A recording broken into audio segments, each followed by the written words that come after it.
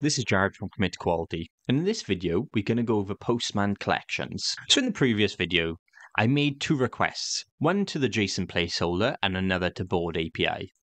If you haven't seen these videos, I'd suggest pausing this and going to watch those now so you can be in the same position that I am. So with these two requests, they're not currently saved. They're not even related or organized. If I want to save my requests and organize them, I need to save them into a collection. And all a collection is a folder that stores all the requests related to a given API. To do this, let's start with JSON placeholder. What I can do is hit save.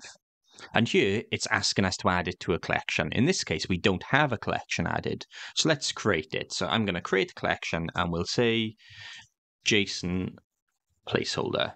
Let's hit create on that. And now with inside JSON placeholder, we can hit the save button, which means this request will be added. That's now saved. I can close this and you can actually see on the left side, inside collections, we have this JSON placeholder collection with that get request that we can open and close and do whatever we want to it. And it'll always be updated there. I could say add to the one, send there. If I save this and close it, I can reopen and you can see it's saved as one. So that's added into the collection for us. Let's do the same for Board API. So let's hit save. In this case, we already have a collection, but we don't want it inside JSON placeholder because this is a completely different API. So I'm going to say new collection and say Board API. Hit create. Inside Board API, we can hit save and all is good. We now have both our requests saved in the different collections and already the organization is just way neater and better. And of course, we have everything saved where we want it. I will say these are both saved into my workspace. And if I want to have different workspaces, we could by clicking on workspaces and creating a new one. So I could go up here, click create new workspace and enter all the details I can create it. Now this is useful when you're working with a number of different development teams and maybe the different APIs we test in are owned by the different development teams. So I'm just going to cancel that because I don't want to create a new workspace. Let's go back to this. Now, like I showed you, I can go into this as many times as I want, hit send, change it, save it, undo it. Okay, so now with our collections, what I want to do is I'm going to re-put that back and hit send just to make sure it's okay, save it. Now what I want to do is I want to create another request, but I want to point it to, like, say, a different endpoint here. So I might say I want to only retrieve back with the ID of 1. So now what I want to do is I want to make another request to the JSON placeholder API. So to do this, let's just close that down. To do this, I can just right-click and say duplicate. And that's duplicated the same request for us. Of course, I can rename it. So I could rename it up the top here. And we'll say posts-1. And we'll go to the post-1 endpoint. What I'm going to do in this case, I'm just going to add the /1 and hit send. So now I have another request doing something different. So I have this one, which will grab back all of the posts, and this one, which is only going to bring back with the user ID of 1. We can see response is good. Everything is working as expected for both of them. If I just expand that more, you can see the renaming has happened here as well. Now then, a well-known concept in programming is dry. Do not repeat yourself.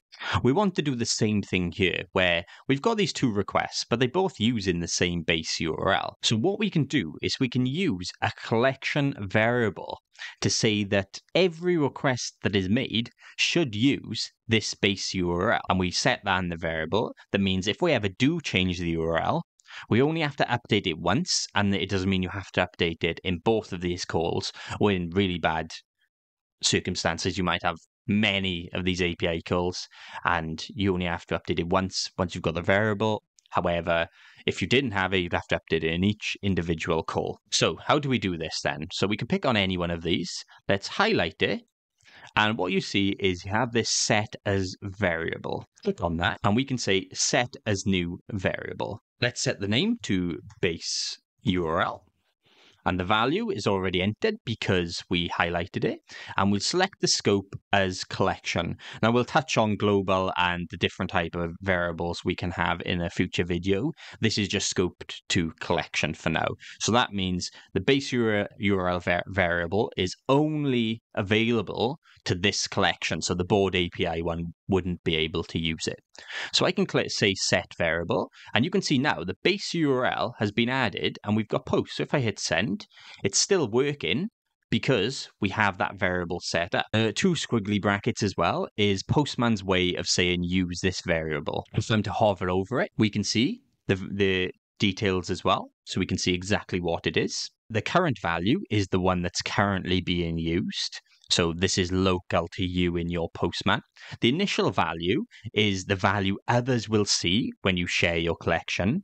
So a good example of why the initial value might be different of the current value is sensitive data. If you were sharing passwords, in the initial value, you may enter something generic like enter your password. And in the current value, which only you can see, it would actually have your password. So when you're sharing these collections, you're not sharing sensitive data. And the scope is the level the variable is visible at. And like I said, we'll go over this later on in future videos. So I'm just going to take this and I'm going to copy it onto this request to say I want both using that variable. And if I hit send, all works perfect. I'm going to save both of those. And let's close those down. We've shown you how to add a collection variable. We've shown you how you can see what the values are, but how do we actually edit collection variables?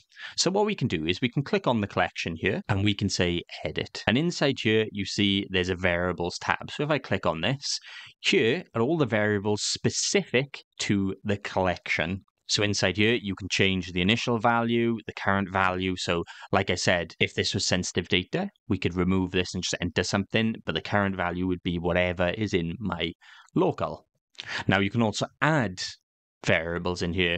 You can say, let's just say password, initial value, enter password, and then the current value, the password could be testing, which only I am going to see. You can, of course, remove them as well. You can just uncheck them, which means they won't be used, or you can actually delete them. Just deleted that password one now.